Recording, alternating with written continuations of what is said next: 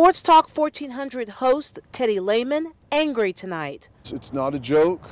People can get killed. His wife traveling on I-35 North to pick up their son around 3 this afternoon when he says her car was hit with this, a balloon filled with rocks as she went under the Main Street overpass. She felt something hit the car, wasn't really sure what it was, looked back and could see that there was someone up on the bridge.